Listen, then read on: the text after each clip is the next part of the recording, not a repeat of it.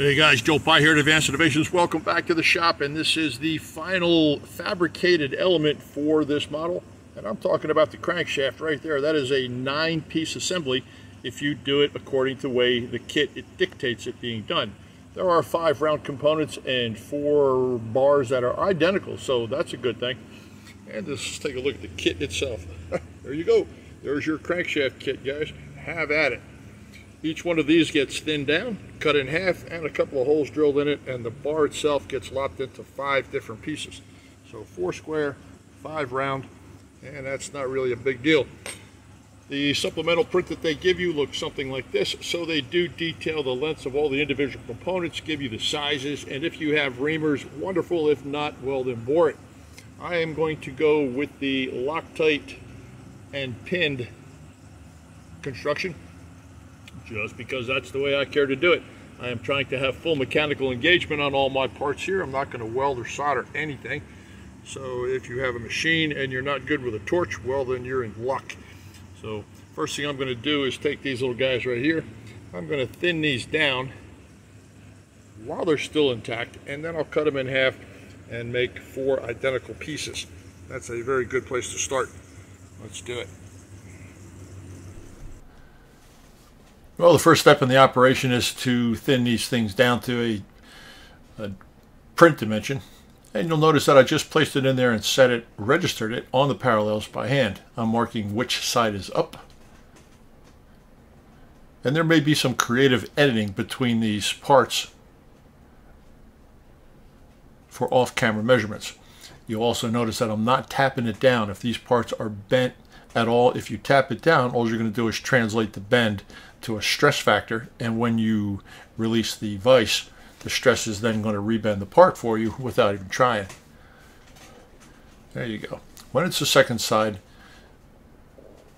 it's sometimes hard to tell which side is the second side, so I put a little 2 on it. And definitely tap it down. It's always a good idea, if you're going to the nth degree, to remove the skin from both sides of the part to assure that if there is any surface stress, that it's been relieved. Got a piece on both ends of the vise right here, and I am just cleaning up the ends. There is no specific overall length of these blanks being established right now.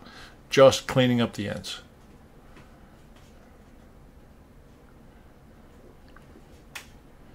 With the stop set on the vise, the line on the top of the part will remain on top of the part, which means I'm flipping it like a helicopter and not like a propeller on an airplane. I'll go into greater detail on the do's and don'ts of that particular process later on. And although you can't see it, I have the handle of the vise clocking to the exact same position every time, as not to change the pressure on the part, potentially squash the part, or change the center dimension that I've established from the rear jaw.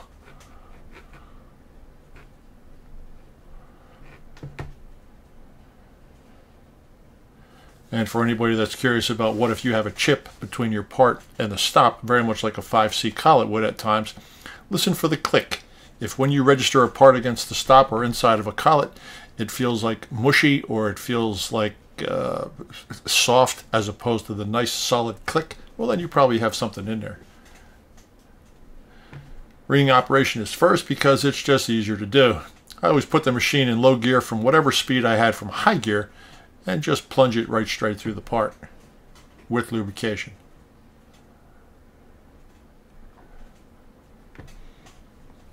The larger hole on the end is a bored operation, and I don't know how many of these particular passes I'm going to show, but I do rough bore these again and then finish them. Gentle pressure on it because of the thin wall on the outside of the larger hole. The last thing you want to do is collapse the blank.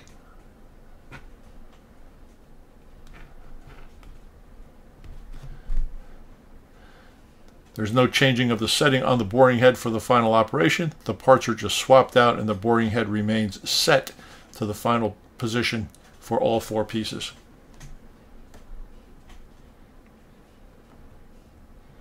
I'm looking for approximately a 1/1000th press fit to the final assembly.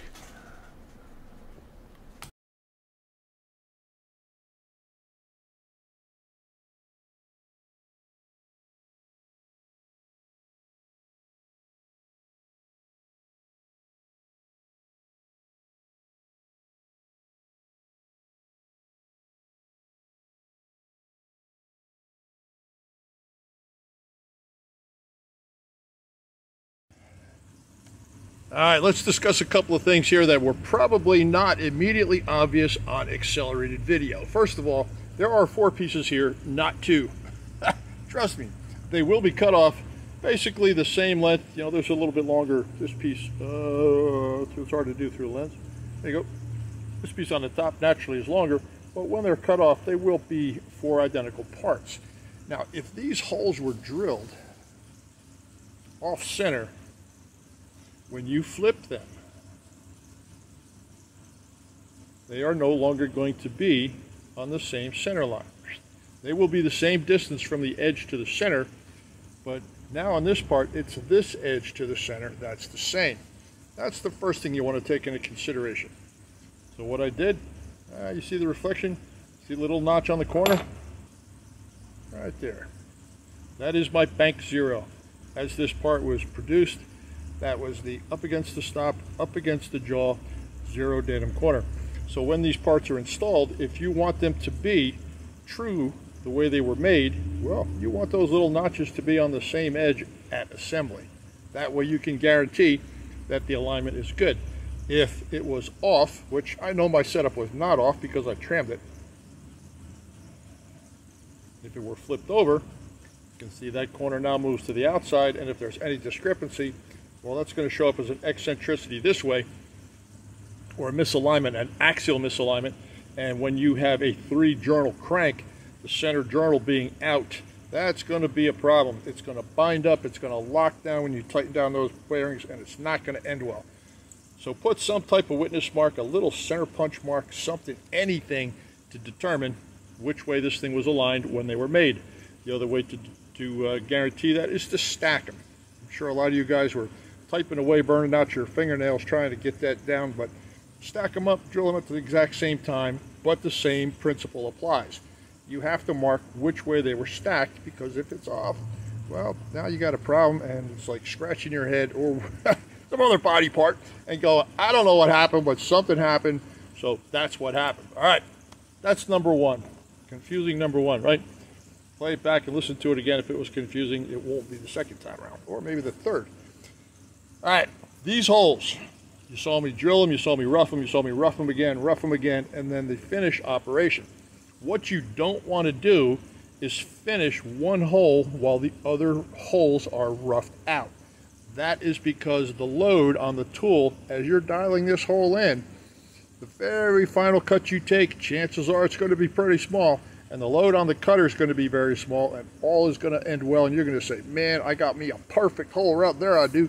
And then when you flip this around, put this one in, and it takes off a way big hog cut. This is either going to dig in and just leave a terrible finish and cut an oversized hole, or it's going to deflect from the load and leave an undersized hole. So at the end of the day, when you put your gauge pin in, you're going to say, yep, nailed it on this one, and this one's going to fall straight through and get lost in the black hole called the shop floor. So if you're going to creep up and take a jig board type finish pass setup like I did, creep up on them, creep up on all of them, and make sure that the final cut, if it's a single pass final cut, make sure that the load on the tool is exactly the same for each part, and you will not be disappointed. All right, in summary, mark the 0 corners, same load on the tool, everything is good. Let's cut these off, round some stuff off, and move on to the pins. That wasn't all that bad. Let's do it.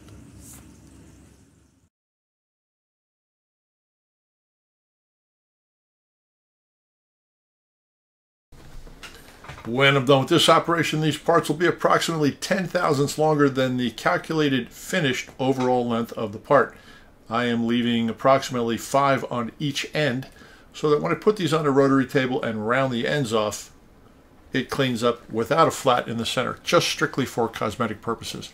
The radius basically means nothing, and I just choose to do it on a rotary table for consistency.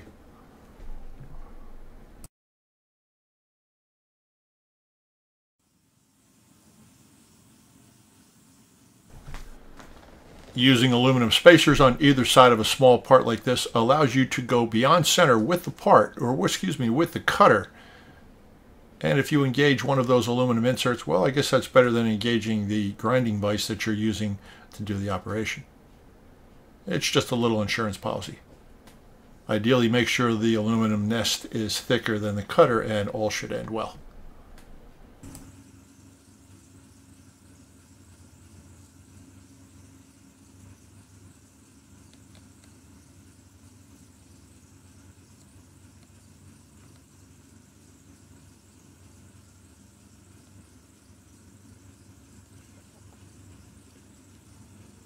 Prior to putting the radius on the end of these parts, I took the liberty of putting a center punch mark where, actually to determine the corner that I had knocked off, since the radius was going to cut that corner off, and I knew that, I put the little center punch mark on so when these things are assembled, they'll all go in the same direction.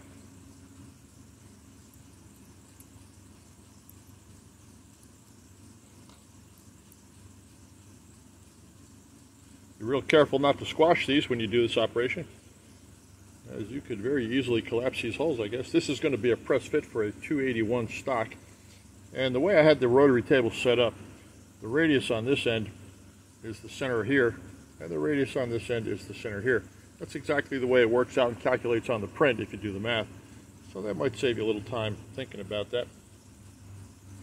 One radius is going to be about a couple thousandths under the other one, and I went to a different number on the digital to allow for that, because once you take the material off of this and flip it over, your banking surface and your starting blank overall length have changed.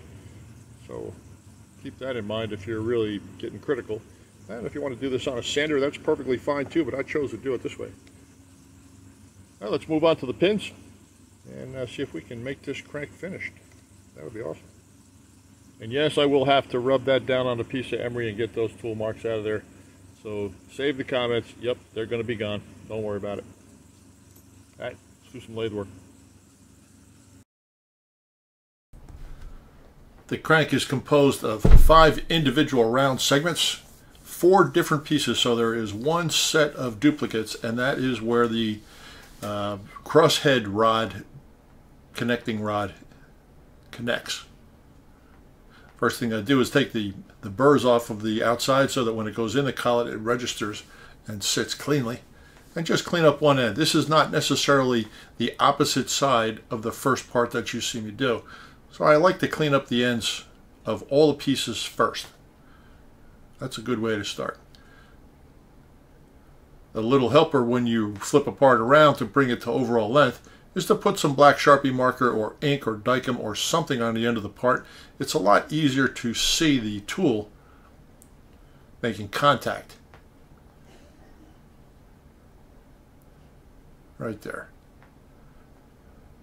And if you do have a digital, I usually set my digital to about 5/10 over, or back the tool out 5/10 and re-zero it. That is a great technique. I've been using Sharpie on the end of a part for many, many years, and it's incredibly accurate.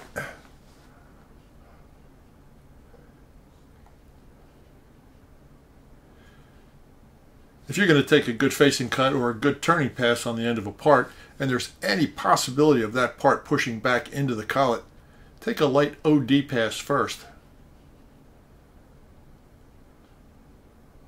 And it'll be immediately visible if it pushes back into the collet, because the second pass will not terminate in the same spot.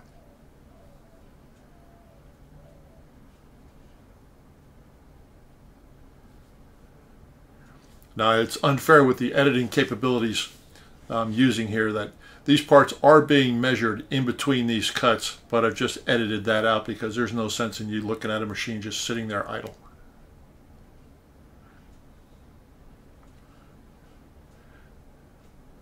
There is a stop currently inside this collet where there was no stop prior to. These are the small parts that get the journal turned on the end. And I'm roughing them down, getting them real close, and I will set the carriage, set the cross slide, everything to the final size without moving the cross slide, and turn all 4 pieces to the exact same dimension.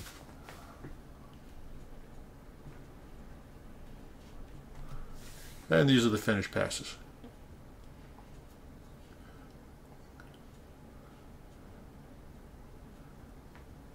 Approximately a 7/1000 final cut.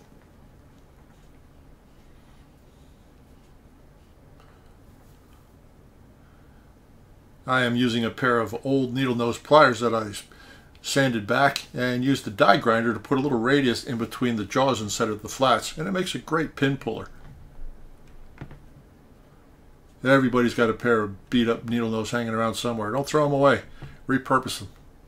I've used that little pair of pliers for about 45 years.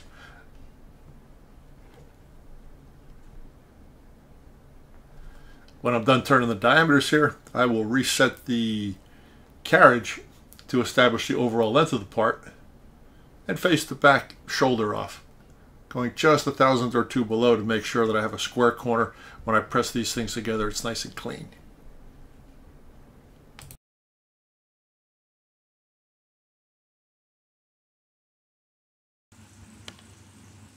All right, let's take a look at the final components, and we're going to make some notes here, tell you a couple things you should know about what you're looking at. These you've already seen, so no big deal up there, but these little guys down here are something to be considered. The center portion of this guy right here, which is going to go between two of these throws, and dictate the gap between those throws, has absolutely got to be just a little bit bigger than the width of the crank. And I mean just a little bit. You don't want this thing walking back and forth in there. Mine's about 2/1000ths bigger. That's not a whole lot, but I trust that after I press this thing together, I'm going to have the clearance that I need. And when all else fails, you could just take a little bit off of these surfaces here if you want a little bit more room. I've got a calculated groove in here based on the center of the piston minus half of one of these pins, because that's how basically it goes together, right? So half of this distance here, plus the distance from the center to center, the steam chest, plus the gasket, plus the 782 to the center of the cylinder, should give you where that belongs right there. And in my book, in my world, that is 884 from here to the center of that groove, 884. Okay, so once this is pressed on, that groove should fall right exactly where the eccentric strap connects to the crank without scarring up the crank.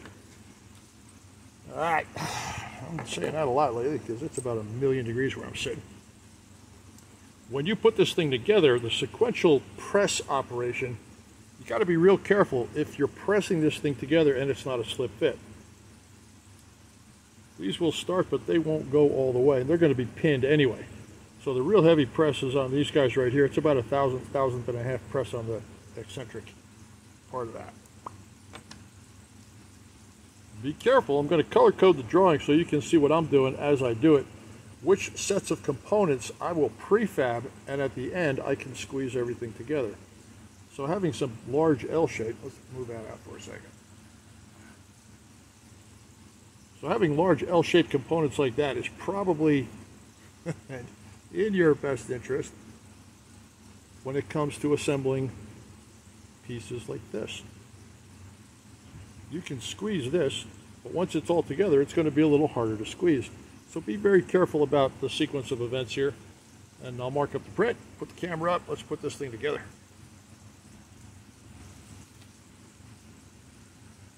The colored dots on this particular drawing tell me what I can and cannot get away with when assembling this crank. I can press this piece into one of the throws, I can press this piece into one of the throws, and that gives me a 3-piece red assembly. Let's say put that on the side. Now you have another throw, another crank journal, another throw, and there's an offset journal down here. You can put this on the center, or you can put it with the end, which is why there's 2 dots on that. So you have a 1, 2, 3-piece assembly here, 1, 2, 3-piece assembly here, 1, 2, 3-piece assembly here. So basically it's just 3 pieces that go together rather easily. Once you put these 2 assemblies together, you clock the throws and it should be in line. Same thing with this side. Clock the throws and it should be in line. The only part that is really critical is clocking the 90 degrees between this inside throw and this inside throw, which is laying down. 90 degrees, okay? That is the only thing you really got to watch out for. And then make sure all of the throws are clocked correctly when you lay them together, and it should squeeze just fine. I am not going to weld anything, pin anything, or Loctite anything until after I rechuck this in a collet and make sure everything is running true as it should. Then I'll put it in the base, clamp it down, make sure it spins, then I'll jig it and pin it. For now, let's just put a couple of these sub-assemblies together. This one, and let's do the little one, because you can still hold it in a vise and squeeze it for a final assembly. I like that. Let's do it. This particular setup is one that I use quite often when I do something like this, a V-block sitting on a parallel across the center of the Kurt vise, and just use the movable side to smash parts together. These vices can apply a tremendous amount of force, and this is a great way to assemble pieces and keep them lined up. Sometimes it's a little easier than holding the part vertically. And in my own defense, there is a lot of time edited out of these particular segments because it did take a little while to figure out how to space and adjust the pins and parallels and everything else. That is a gauge pin currently in that V-block, and all that does is just extend the stationary jaw forward for shorter pins.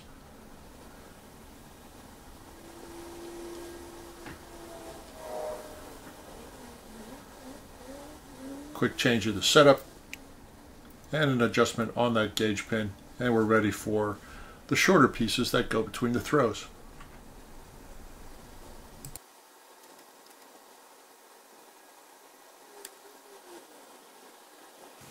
All right, let's take a look at the components.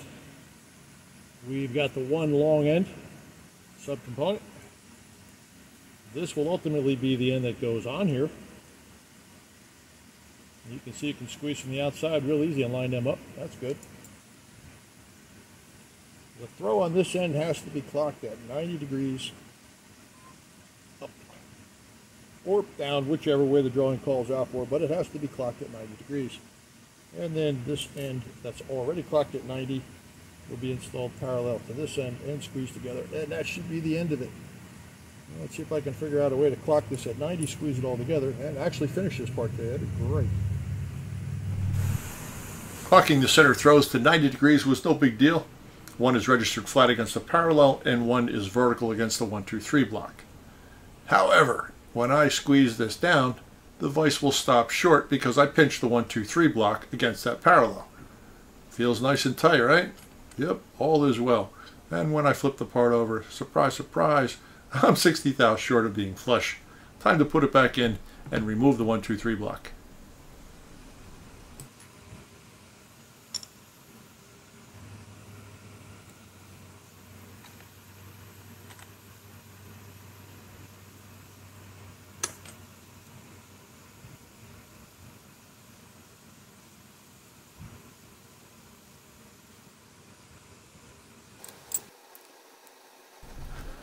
There is no set blueprint on how to rig your machine or whatever you're going to use to assemble this crank. But try to keep everything parallel, try to keep it flat, try to keep it clocked, and everything should end well. This was a little frustrating to do this. It seemed like I needed 2 more hands and a couple more 1, 2, 3 blocks to make this happen. But in the end, everything clocked straight under pressure and went together as expected.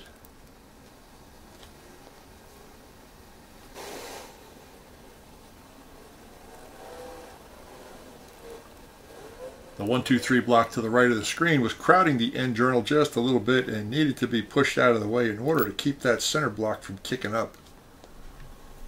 All right, let's try it out in the base and see if it works with all the bearings. Highly unlikely. I think it's going to need to be bumped. Just my gut. But everything was nice and smooth, went in nice and straight. We'll see if it works across 3 points. Good.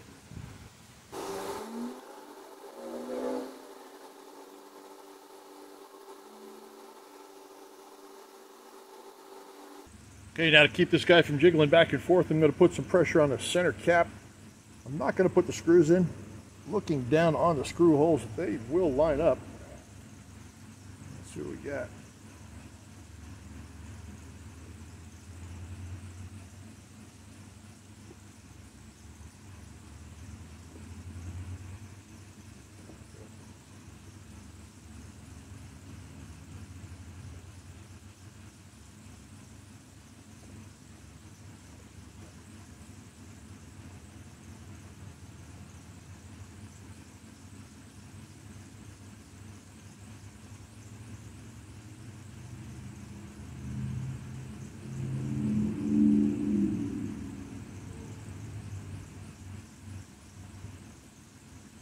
like it.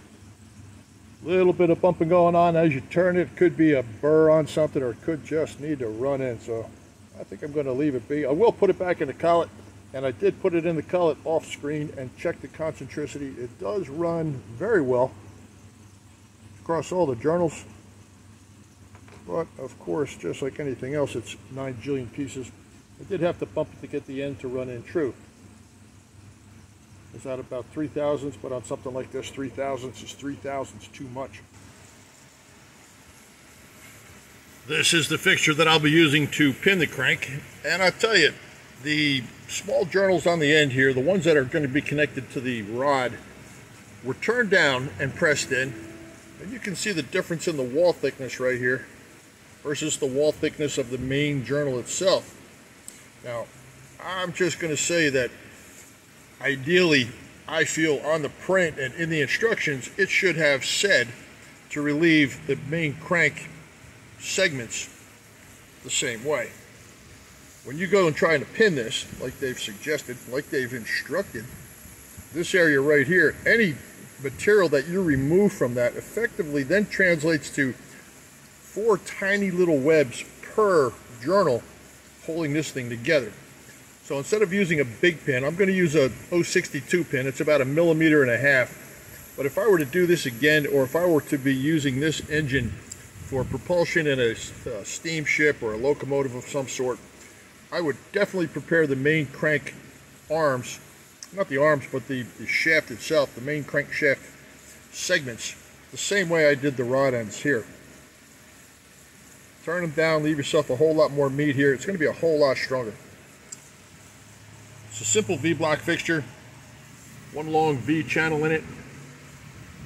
And I really wish that I could have had this surface down here establish the parallelism of these, but you can see the asymmetry in the throw itself.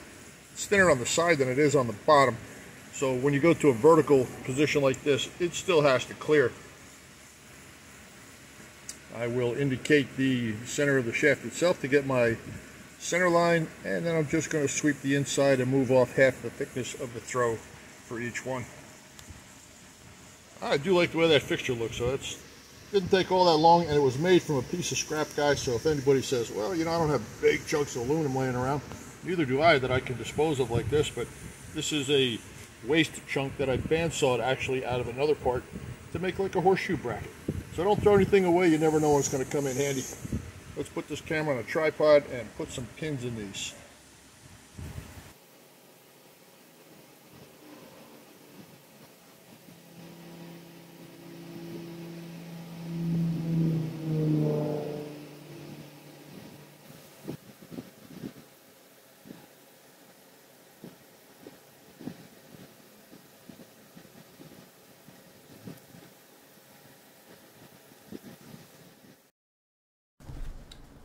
.235 EW just means 235 each way from the indicated center of that gap. I'm going to center drill them, and I'm going to take my sweet time pecking away at this, going across 2 interruptions, and I'm breaking through, and then I'm going into a softer material in the fixture. And the last thing I want to do at this stage in the game is snap that drill off in that part. I would probably just turn the machine off, turn the lights out, and go home.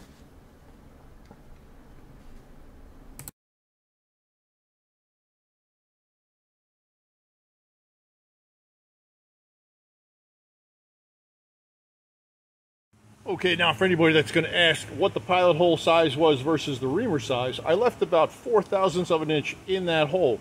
The smaller the hole, the smaller the amount of material I leave behind, or prior to reaming. The bigger the hole, naturally, the more I put in there, or the more I leave prior to reaming. Now it all depends on the speed, the feed, the lubrication, the type of material, the condition of the reamer.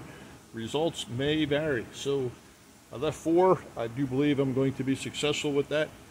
And looking at the camera angle, I'm going to have to deburr these. Actually, I'm not going to deburr them at all. I'm just going to put the pins in there now so everything stays put. I will rotate the crank 90 degrees to the rear. And for anyone wondering, I use shims underneath the throws to establish the parallel relationship prior to drilling it. The axis setting will remain the same. I know what it is, center to center. I will still indicate the other side, but you just saw me do that. So next operation that you'll see is me peening the pins over and cleaning them off.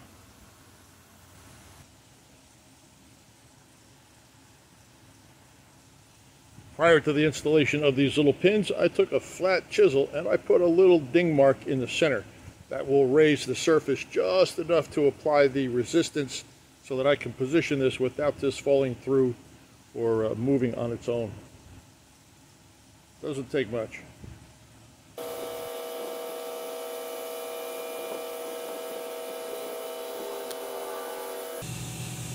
And I do apologize for the camera wiggle. There's a big fan on me, and this is on a long boom, so that's the wind doing that.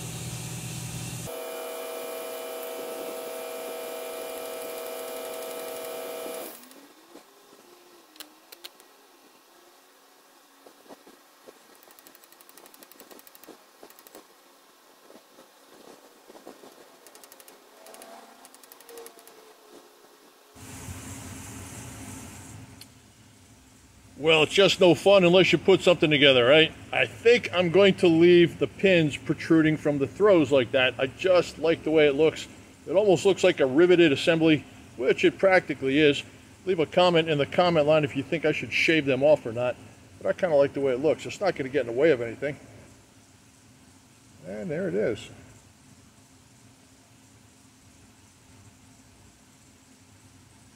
I am very pleased with that. And if you see a little bit of shine to my skin, the heat index today is about 115 degrees. And oh, but it's a dry heat. Yeah, no it's not. It's humid and it's terrible. So there you go. Crankshaft is done. We're going to check that off the list. And with the exception of drilling some portholes, some small pins to keep things in place, like the center of the main bearing and such, I'm going to mount the piping off camera, and hopefully in the next couple of days we will have an assembly video. But this model fabrication is complete. The crankshaft was the last element. I know I was looking forward to it. I hope you were too. And wherever you are in the world, I hope you're well and happy and safe and cool. I wish I was cool, but I'm not. Temperature-wise, it's just brutal. Anyway, thank you for spending some of your time with me today. I do appreciate it. I'm calling this one a day. Joe Pye, Advanced Innovations, Austin, Texas. I'm out.